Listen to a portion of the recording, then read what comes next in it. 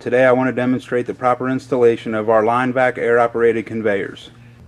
In some applications, the Line Vac can be supported by using the compressed air line. For this type of installation, you will want to use the properly sized rigid pipe, which can be found in the installation guide supplied with your Line Vac.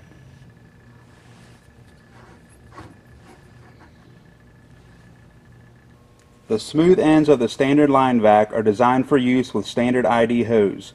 If using flexible hose, simply slide the hose over the end connections. You can use 2 gear type hose clamps to secure the hose. When ordering EXAIR conveyance hose, 2 clamps will be provided. When using a threaded Line Vac, use the conveying pipe to support the unit.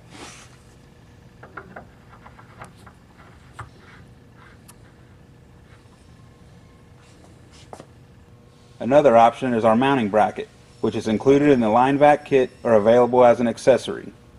To mount the bracket, use an Allen wrench to remove 2 of the adjacent hex head bolts.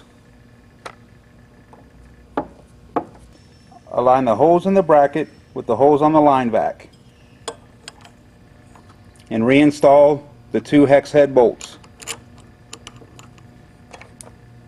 Using the remaining mounting holes on the foot of the bracket, the unit is now ready to be mounted in a convenient location.